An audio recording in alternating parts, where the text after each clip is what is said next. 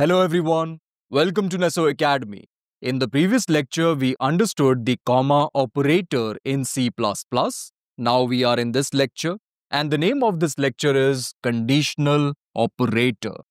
In this lecture, we will properly understand the conditional operator in C++. So without any further delay, let's get started and let's see what are the topics.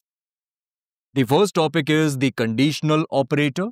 First, we will understand the conditional operator. We will understand what it is and what it does. Then we will move to the next topic where we will understand why we need conditional operator. So these are the topics. Let's start with the first one, that is the conditional operator. So what is the conditional operator? The conditional operator is the only ternary operator available in C++. By ternary, I mean 3. This means this operator accepts 3 operands. It needs a condition and 2 expressions.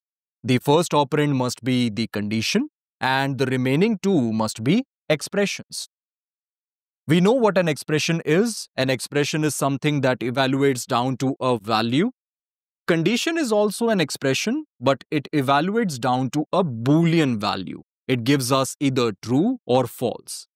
This must be the first operand and the remaining 2 must be the expressions. Now, based on the condition, it evaluates one of the expressions.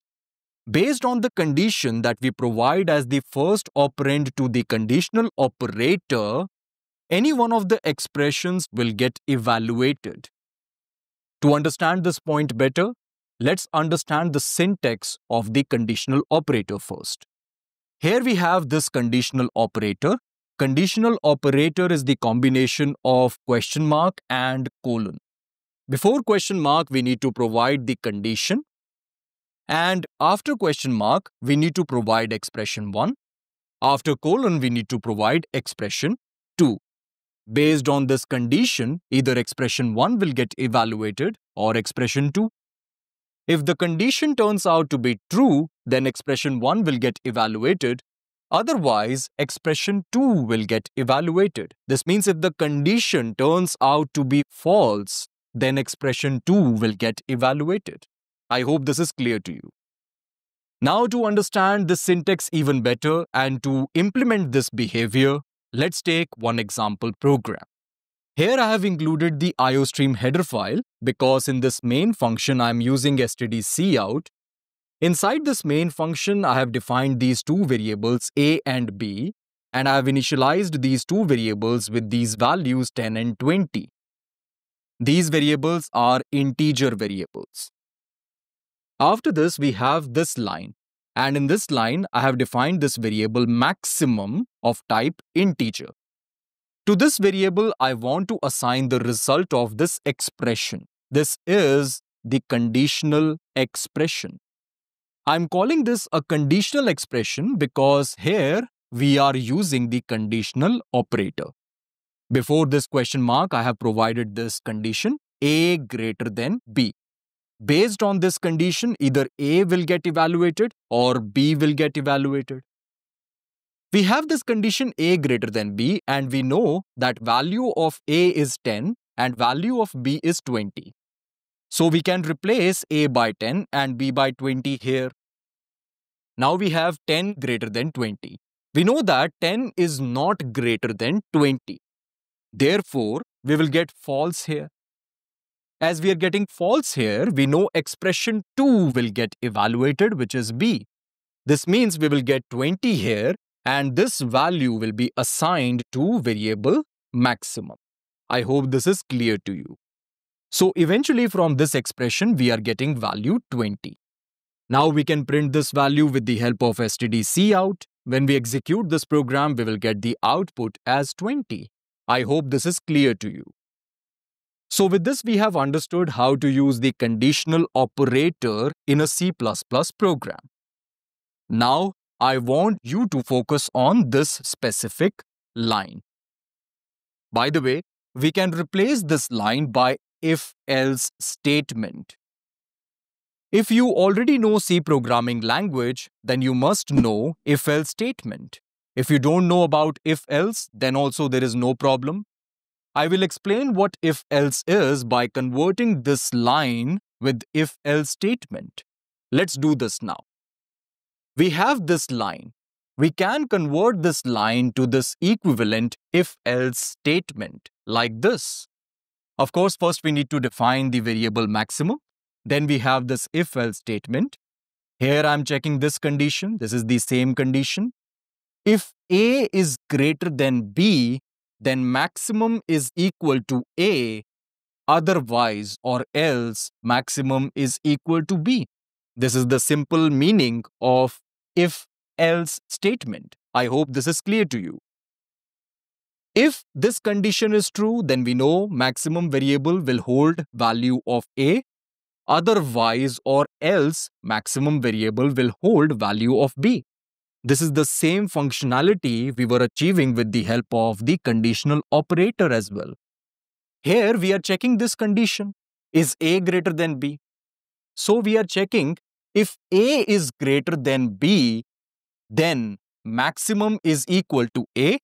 Otherwise, maximum is equal to B.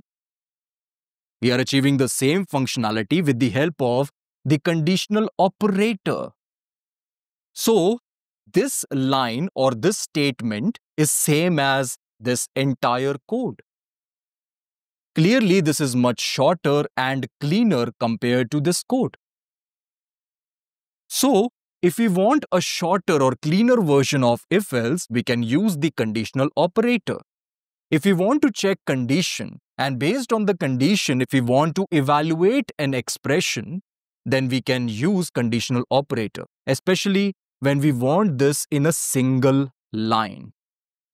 I hope this idea is clear to you. So with this, we are done with the first topic, that is the conditional operator. Now let's move to the second topic, where we will understand why we need conditional operator. I have already mentioned this, that if we want to check a condition and if we want to evaluate an expression based on that condition in the same line, then we can use the conditional operator. But this is not the only reason why we should consider using conditional operator. There is one more reason why we should use conditional operator. Here is the reason I have mentioned. Conditional operator is used mainly when an expression can only be passed at the time of initialization based on some condition. When initialization is the only option and when an expression needs to be passed, but the expression must be passed based on the condition, then we use the conditional operator. In this situation, we use the conditional operator. Now, to understand this point better, let's take one example program. Here again, I have included the IOStream header file. Inside this main function, I have defined these variables A and B, and I have initialized them with values 10 and 20 respectively. These variables are constant integer variables. This means these variables can only be initialized. We cannot assign values to them later in the code. Also, I have defined this constant integer variable maximum. And I want to initialize this variable with the result of this expression. Again, here we have the conditional expression A greater than B, then question mark A colon B. If this condition turns out to be true, then A will be assigned to maximum. This means the value of A will be assigned to maximum. Otherwise, value of B will be assigned to maximum. So, maximum variable will be initialized to either the value of A or B. We know that A is not greater than B because value of A is 10 and value of B is 20. Therefore, value of B will be provided to the variable maximum. We know that this variable will be initialized to value of B. I have done the initialization. I have not performed the assignment after this line of code.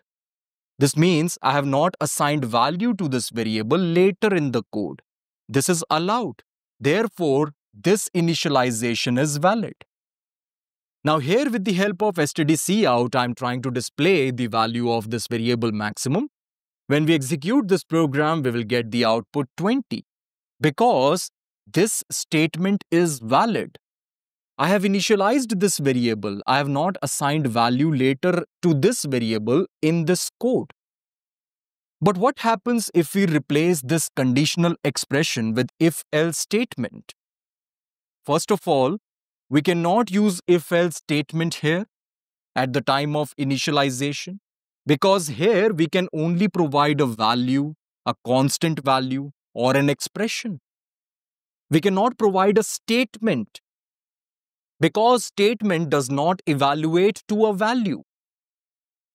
An expression is something that evaluates down to a value, so providing expression here is completely valid because initialization is possible with a value.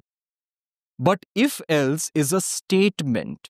A statement is something that does not evaluate to a value. It is the action or the command that we give to the computer. That's it. We do not get value from an if-else statement because it is a statement. I hope this is clear to you. So here at the time of initialization, we cannot replace this conditional expression by if-else.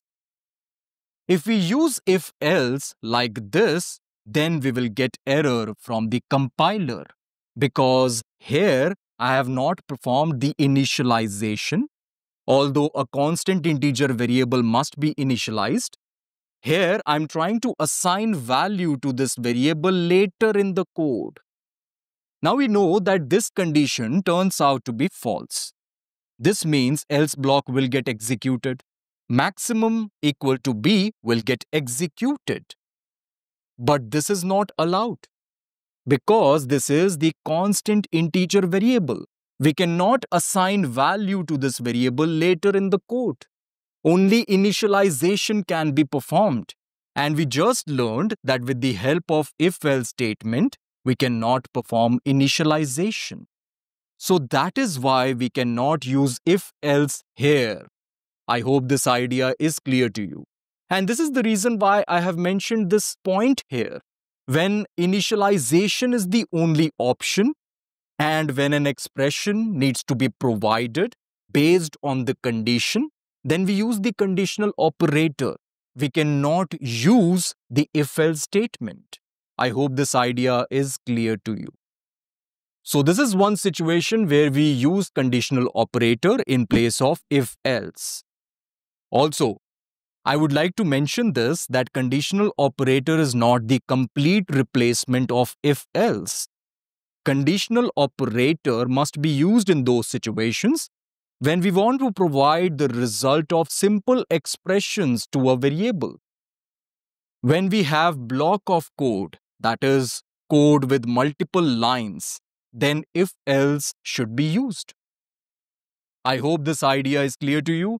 So with this, we are done with the second topic also. Now we know why we need conditional operator and where we should use conditional operator. This means we are done with this topic and this lecture. Okay friends, this is it for now. Thank you for watching this lecture. I will see you in the next one.